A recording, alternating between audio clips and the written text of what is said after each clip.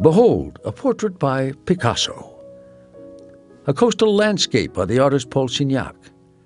A wistful young lady captured by William Adolphe Bouguereau. April Fool. Not one of those paintings is what it appears to be.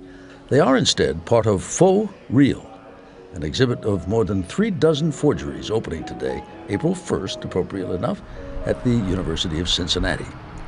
They're all the work of Mark Landis of Mississippi, who's been donating paintings to small institutions for years. Matthew Leninger, the co-curator of the exhibit, discovered the first Landis forgery while serving at the Oklahoma City Museum of Art in 2008. I was outraged. I felt duped and felt like I needed to let as many people know about this character as I could.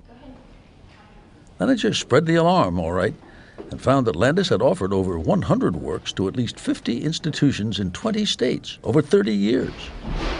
As Matthew Leninger demonstrated for us, the Landis forgery technique is betrayed under ultraviolet light.